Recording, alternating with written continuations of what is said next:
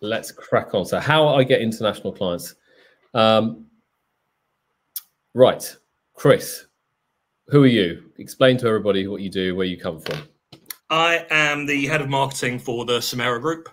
Been here for 6 years about.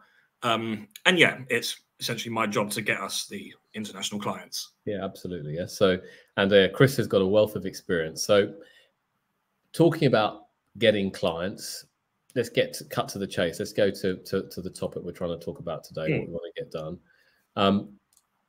How do we get them? What do we do? Well, there's a few things you can do. There's probably 3 main ones I would say work the best.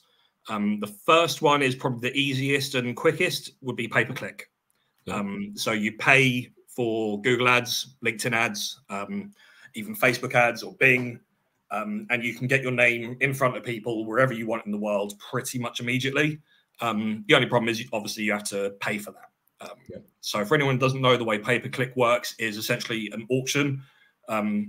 There's usually about 3 results at the top of a Google search, and you're bidding against everyone else trying to get that keyword. So if you're trying to get find an accountant London, let's say, as your Google search keyword, then you're bidding against all the other companies that are running ads for that keyword. Yeah. And it's not always the case that just the person who pays the most gets to the top, but that's essentially how it works. There's other factors involved, but the more you pay, the more you'll be seen. So it can be really quick, really easy, really straightforward, but it can be quite expensive depending on how many other people are in that sphere and how much they're paying. It can be really, really cheap, but it can be really, really expensive. Okay, so we've been doing pay-per-click for, I've been doing it for 20 years, I think, right from the beginning. We did it for our clients in UK clients, trying to get UK clients, and now we're doing it for global clients here. We use LinkedIn, we're using Google pay-per-click. We put adverts out. And as you said, it can rack up money expenditure quite quickly. But if you're very specific about what you're trying to target, it can be really, really good. So on a Google side of things, obviously you target certain keywords, specific keywords or keyword combinations. And then, as you said, Google will put you higher up the list. On LinkedIn and Facebook, it might not be keywords you're targeting. It might be actual demographics of people that you're targeting. So I might be looking for accountancy firm owners in the London area. Okay. So I can get that kind of demographic and then target those types of people on LinkedIn, and they'll see the adverts. Now, will that take some time and effort? Yeah, of course it will. And do people straight away click and buy? Of course they don't. Okay. But it's a factor in building that trust up in trying to market your firm, market your business. And that, I think, is a really important thing. It's trust. Because as an accountancy firm, if you're trying to do offshoring, trying to do outsourcing, trying to get out international clients is trust. That's what people want to hear, that see that you're a trustworthy organization. So pay-per-click is one strategy. Okay. So what other strategies have we got, Chris, up our sleeve? Before I go on to the second one, I just want to add to that you're right. Trust is everything in marketing. And the first step towards trust is them hearing about you. And again, the easiest way for that is pay-per-click. So we don't do it a huge amount, but if you're entering a sphere, an industry, a region for the first time, the easiest way is to get some even cheap Google ads, because then they'll at least hear about you. And then the next time they hear about you in the second step I'm going to talk about, you won't be brand new to them. They'll be like, oh, I know that name. I saw it somewhere or other. So they must be a name in this sphere. And the other way is search engine optimization, SEO. Well, let me just go back actually before we come on to that actually. So on that pay-per-click side of things, I think you're spot on. It's a great way to get yourself known in a market relatively quickly. Even as you said, it might just be a little bit of exposure, but say, oh, okay, oh, it's Samera or it's Arun or whoever, what you're trying to do, they'll say, okay, that face. And this is all about getting, you're in a funnel ultimately. You're trying to, you've got a funnel coming narrow, and ultimately you've got people at the top of the funnel thinking, who are cold leads, who are thinking, seeing you for the first time on LinkedIn or Facebook or Instagram or Google, whatever, and they're coming into the funnel. But eventually, hopefully, as they go down the funnel, you're building trust with them, because they'll see you in other mediums, as Chris is going to come on to in a minute, and eventually they come down to the bottom of the funnel. And not all of those people who came in at the top will ultimately buy something from you or become a customer of you, but hopefully they've gone far enough down the funnel to feel, you know what, I trust these guys. I'm going to call them and hopefully do some business with them. And that's the key to this whole thing, is getting people, a whole bunch. You might have 1,000 people in the funnel, but eventually it narrows down to 2 people at the bottom who actually buys. Okay. So, and it's moving them down the funnel in a trustworthy a way to do this. So sorry, Chris, you were going to go on to... and again, just to add to that, what we call that are touch points. So the first time they see a Google ads, that's their first touch point. It's the first time they touch your brand. Then the next time maybe they see one of your blogs or a webinar, that's another touch point. Then maybe they go onto your website, that's another one.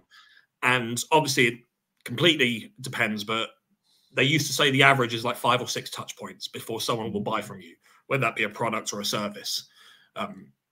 Because you very rarely go on Google, search for something and just buy from the first place you see.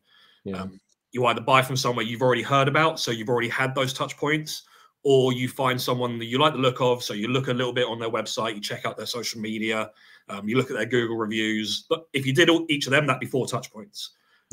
And then you'll buy from them. So you want to give people as many of these touch point possibilities as you can. And the next one is probably the one we specialize in, as certainly the one I specialize in, is search engine optimization. Now, this one, unlike pay-per-click, is free to an extent. Obviously, you have to get someone to do it unless you do it yourself. But you don't have to pay straight up for it like you would with an ad. But it is the one that takes the most amount of time and effort.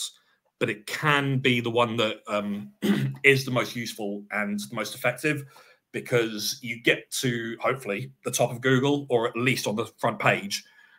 And if you do it properly, you'll stay there. Whereas... But before you go on to that, Chris, obviously search engine optimization is dependent on the website, correct? Oh, of course, yeah. So let's even cut to the basics. So yeah, what is the key is a website, firstly? Yeah, if you look for international clients, you're probably going to have to build a website for that region. So if you are looking to enter the UK market, you're going to need a .co.uk website or a .com website. I don't think I've ever seen a website that wasn't .co.uk or .com ranking in the UK. Same with America. If you're trying to enter the American market, you're going to need a .com website. Our .co.uk website does rank in America. I mean, our dental practice websites rank there. Our UK accountancy website ranks there. Our .com Samera Global website ranks there. But it's a lot easier to do that with a .com website. So if you're in whatever region you're entering, you're going to need a website for that region. Otherwise, it's going to be so much harder to even appear in Google at all without that region's domain. So that's the first thing you need to do. Now, when it comes to websites, what I always recommend is there are certain things you can do yourself, and there are certain things you need to outsource. So pay-per-click, you can do yourself. It's really, really easy. SEO, if you take the time to learn about it, you can do yourself, or you can outsource it. That's always useful. Just make sure you've got someone who knows what they're doing. Websites, don't do yourself. Don't get a mate to do it or a family member who's good at computers. You need to get a professional developer to build your website, because there's so much going on with it. So it needs to be stable, needs to be quick, needs to be built for mobile. It needs to be, again, on the right domain, region-wise. So yeah, we can go into how to build a website and what it needs, but honestly, that's one you need to outsource or get someone in-house to do it. But either way, you need a professional developer, not yourself or a template you find online or a friend or family member. This is something you need to invest in. It's not a cost, it's an investment. But yeah, the basics are fast, stable, well-structured, secure, and mobile-friendly, or mobile-first. So it needs to be built and the user experience has to be really good as well. I think exactly. Yeah, the user journey and user experience are hugely important. It needs to be easy for someone to use. It needs to look good. That sounds really straightforward and obvious, but you'd be surprised how many websites, not just that we see, but next time you're on Google, have a look at it and you'll think, well, why is that there? That should be over here. And this menu is a little bit complicated. And All those things a few years ago weren't as important because Google's algorithm couldn't really pick that up. It just knew, it used a bounce rate, essentially. It knew people landed on your website, they got bored or they got confused and they left. But now Google's AI algorithms for SEO are so good, it kind of knows how good your website is, and it'll mark it accordingly pretty much straight away. So that's become really, really, really important. So yeah, websites, outsource it. Then SEO is essentially making sure your content and your website is good enough to rank highly on Google or Bing or any other browser, but everyone uses Google. So that's what we're going to talk about. And there's so much to talk about with SEO. I could honestly talk about it all week. But the basics are you want to produce content and you need that content to perform a certain function. So what you really want to do is teach people, because if you're just trying to inform in the sense of, I don't know, how do I do a tax return? ChatGPT, Gemini, these things can answer that probably better than you can. Yeah. And not just that, but websites will use ChatGPT and Gemini to produce that content. So content is becoming a little bit different because AI is just swamping the market with it. So you need to add extra things. And what that means is you need to add expert opinion and expertise, authority, trust. In SEO, it's known as EEAT. You can't just have a blog saying how to do a tax return, how to perform payroll. You need to have stats, figures, because that's something that ChatGPT and AI doesn't really do at the moment. Doesn't really back up its opinions, for want of a better word, with much data, and that's something you can do. You need to have like bibliography, reference things, but also have your qualifications on there. Have other experts in the industry on your blog, your podcast, your webinars. You need to really show your audience and therefore Google that you know what you're talking about. You didn't just get your content from an AI source, or you didn't just spend a couple of hours researching it and then threw something together in 1,000 words. So you need to really help people, because a few years ago, Google brought in what was called the helpful content update, which meant that it started ranking content that was genuinely helpful to the user, not just content written for SEO purposes with 1,000 words and the right keywords on it, made to look good, and that'll rank. That won't work anymore. A few years ago, do that and you'll rank quite easily, but that doesn't work anymore. You need to help people genuinely. You need to really make things easy for them. You need to give them, added value, essentially. So it has become a lot harder to rank in terms of content for SEO, which is why other things like social media has become a big thing.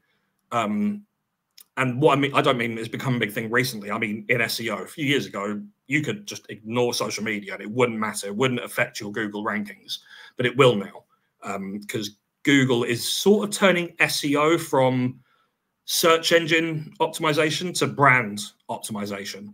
And one of the best ways to get your brand out there, to get mentions in other places on the internet, to get followers, interaction, is through social media. So that's not just Facebook and Instagram and LinkedIn. That's things like podcasts. So Spotify and that kind of thing, they count as well. And also things like YouTube as well. Remember, Google owns YouTube. Okay, if you're adding videos and doing some great videos on YouTube, that will only help your search. Okay, because they're linked together. Okay. One of the things that quite nicely illustrates this is a few years ago, one of the biggest things in SEO were backlinks. So when another website links back to you, that was good SEO. So people would basically go on things like Yell and Yellow Pages and just list their business on local directories and online directories and do that 100 times and you get 100 backlinks. But Google doesn't really care about that anymore because anyone can do that. What it wants is brand mentions. And I don't know if the algorithm is starting to count unlinked brand mentions yet, but it is certainly going to. So eventually being on someone's podcast, even if they don't link to your website, having your name, your brand, your website, your business mentioned, Google will pick that up. And that kind of brings me on to the third thing I was going to talk about, which is networking. So one of the best ways to get into a new industry is to link up, to connect, to network with people who already exist in that sphere. So you shouldn't be thinking of people as competitors, really. They're opportunities. So, I mean, even just in terms of SEO, forget leads generation, lead conversion for a second. If you can get onto other accountancy or accountants or finance podcasts, blogs, webinars, that's brilliant for you. Again, you might consider them a competition, but it's more networking and it's brand reach and spreading your brand. That's kind of what this is all about. Whether it's pay-per-click, SEO, or networking, you're spreading your brand. That's kind of what SEO and marketing is all boiling down to. Because things like pay-per-click and SEO, anyone can do, anyone can get good at, but a bad brand is less likely to spread than a good brand. Sure. Especially when you use things like social proof, like reviews, other people in the sphere trusting you enough to have you on their podcast. So that's kind of what marketing is becoming, spreading brands and building brands. And I think now, if you look at what people who may be watching this, who watch it in the future, they want to get international clients. So it's not a matter of kind of cold calling, email cold calling. This is a professional industry. It's a matter of building that trust, as I said right at the beginning. And how do you build trust? You build trust by getting mentions in other press, other podcasts. You have a good content, reliable educational content going out on YouTube or other channels. That's what people want, and that's what international clients want. Okay, because that's how you're going to build your client base. Because they say, "Oh, it's you again. Oh, he was talking about this, or she was talking about that." It's that trust. And I think that's where many people go wrong. In addition, as Chris was saying, networking. Now, obviously, you can network on places like LinkedIn to some extent, but nothing beats meeting people face to face. Okay. However, a big however, I know lots of people do come maybe to do exhibitions in America or UK or stuff, and it's a costly exercise, and you have to think, is it actually worth it? Okay. Probably a better way maybe to kind of maybe attend events and network, as opposed to spending tens of thousands of pounds on actually having an exhibition stand in these places.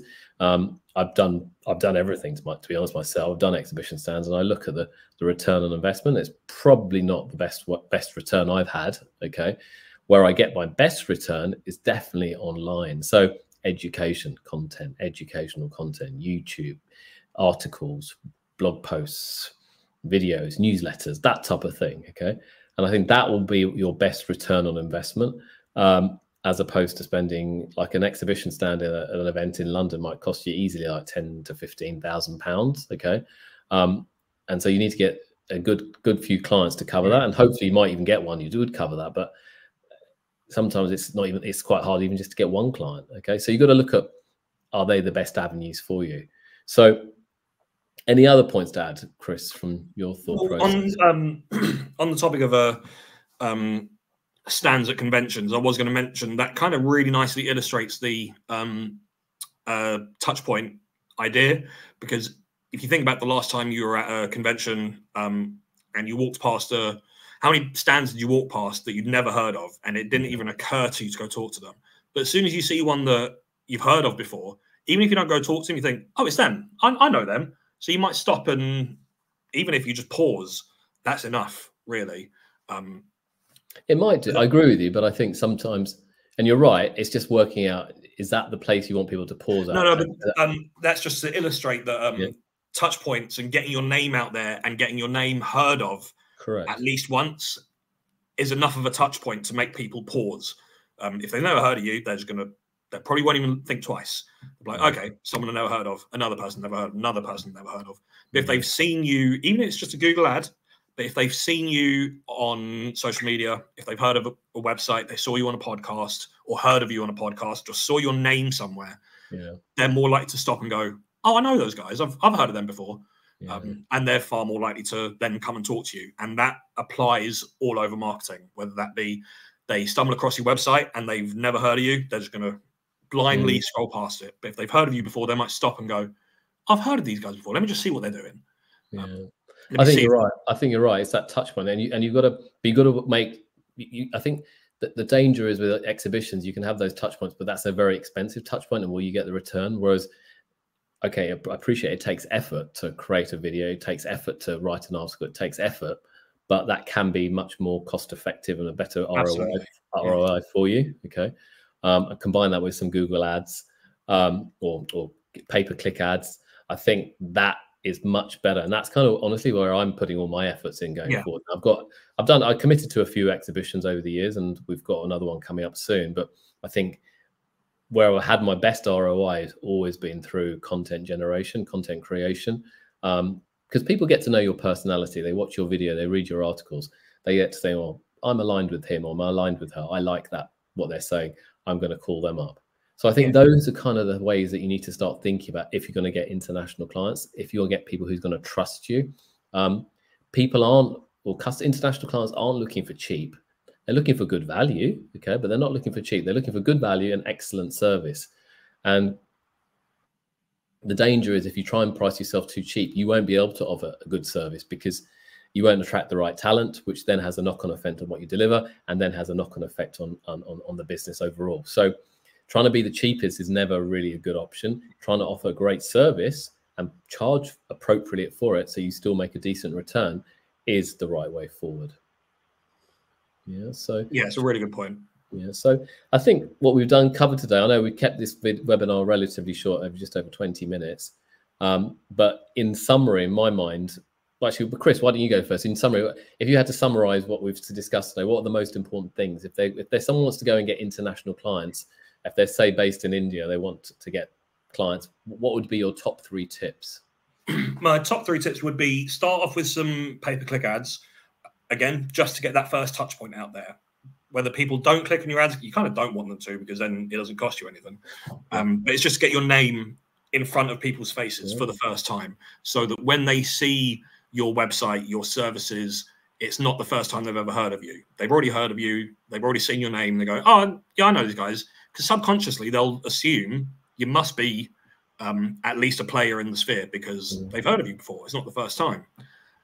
Then either learn about SEO or get someone in who's good at SEO and get working on your content, whether that be blogs, articles, courses, podcasts, or just your service pages. You want to get as high in Google as possible. And it might be worth getting someone. So if you're trying to enter the UK market, get a UK SEO person, just because they're going to know certain things about the culture, about the language, about just the nuances of that region that will help you hugely. And then get your name out there, network with people, get on blogs, get on podcasts, talk to people, find out if you can set up referral things or cooperative work, anything to get your name out there, because this is all about brand awareness nowadays. It's not just about website or it's not just about SEO. It's not, all of this is now part of brand awareness. Yeah, but I think brand awareness, like I was at an event the other night, an awards evening here in London, and people spend thousands of pounds just to have a table or to show their brand or sponsor the event. I think what we're seeing is it's a very crowded place, okay? And is that money you're putting into that? I know people have to spend more money just to be seen at these events, for instance, or evenings, and you wonder, do you actually get the return on that? Whereas the beauty of online is that you can measure, monitor, see returns, see if things are working or not working pretty immediately at a relatively kind of low cost. And that's where I would 9 times out of 10 put my money into. Of course, there are certain offline things we may do, but historically, the last 20 odd years working in the financial and accounting industry has taught me that, you know what, just focus online. If you do that, if you dominate online, you'll dominate offline as well. Yeah, when I say networking and connecting, I largely mean online, especially if you're trying to enter a different country. Mainly just because it's easier to, you don't have to travel. Yeah, absolutely. It's a lot easier to do. Yeah, a lot easier, a lot cheaper, and your reach is bigger. Sure. At some point in the future, you might want to host your own events in country or do something, and that could be a good idea. Whereas if you've got some following and say, oh, actually, I'm going to do an event in London or New York or wherever.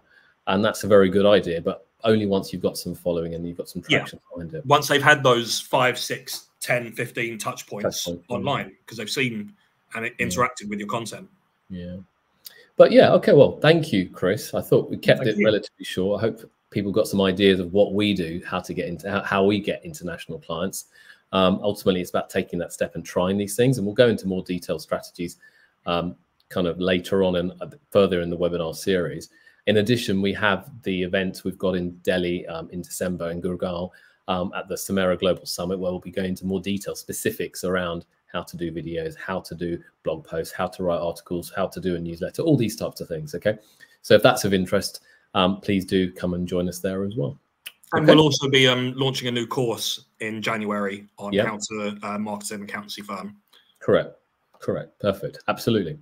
Okay. Well, thank you. Thanks, Chris. And I hope people found that useful. And please do watch the recording if you didn't manage to get to attend this today. Okay. Thank you. Thank you very much. Cheers. Bye.